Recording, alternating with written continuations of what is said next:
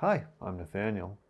This TE-06 battery capacity tester can be used to measure the capacity and internal resistance of camera batteries. Three things you can do to spot low-quality batteries is to weigh and squeeze them to make sure everything is there. Then see if they spin, which can mean a cell is expanding towards failure. Being hot to the touch while charging is another bad sign. One final hack to gauge capacity would be to see how long a camera can record video for.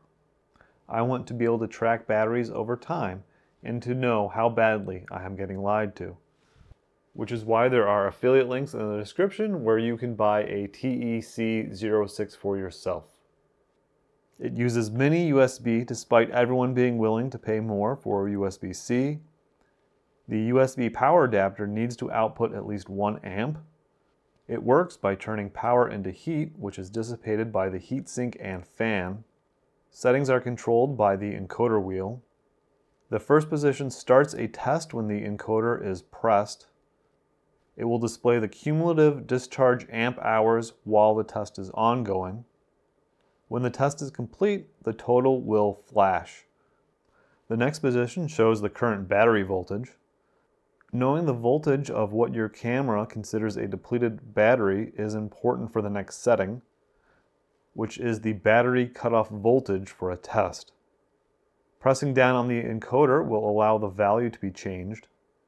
This value determines when a test will end. I use the value of a depleted battery as checked previously. Choosing a value too low can damage a battery.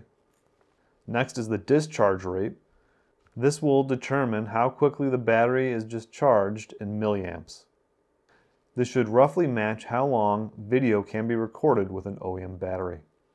Divide the capacity by hours of video to determine the discharge rate. For example, a battery with a capacity of 1000 milliamp hours, which could record 2 hours of video, would result in a discharge rate of 500 milliamps. The last spot will show the internal resistance if wires are hooked up to the V- and V+ terminals. The higher the internal resistance, the worse the condition of a battery, and it is more likely to get hot during charging. Tracking internal resistance over time will allow you to spot failing batteries. The most difficult part of the setup is figuring out ways to rig up batteries.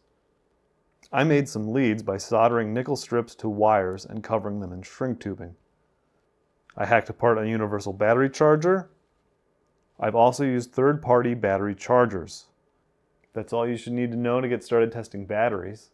Thank you for watching. Please subscribe if you haven't, and I'll see you in the next video.